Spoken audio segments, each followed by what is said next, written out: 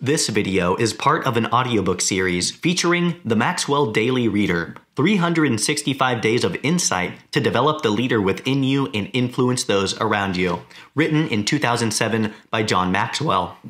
For more audiobooks, please visit my YouTube channel, find me on Spotify, or visit my website for downloads. November 17th, the power of collaboration. Are you a collaborative person?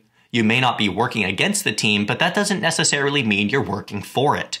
Do you bring cooperation and added value to your teammates, even to the people who you don't enjoy being with? To become a collaborative team player, think win-win-win. Usually when you collaborate with others, you win, they win, and the team wins. Find someone on the team with a similar role whom you have previously seen as a competitor. Figure out ways you can share information and work together to benefit both you and the team. Compliment others. Another way to collaborate is to get together with someone who has strengths in your area of weakness and vice versa. Seek out others on the team with complementary gifts and work together. Take yourself out of the picture. Get in the habit of asking what's best for the team.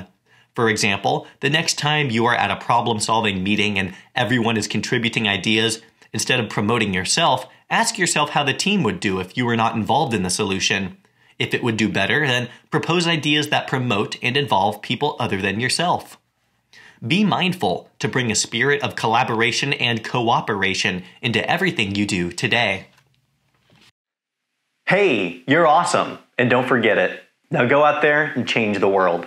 Or stick around and listen to some more audiobooks. You can find all the audiobooks I produced in this playlist or Just More by John Maxwell right here. Thanks for watching, and I'll see you next time.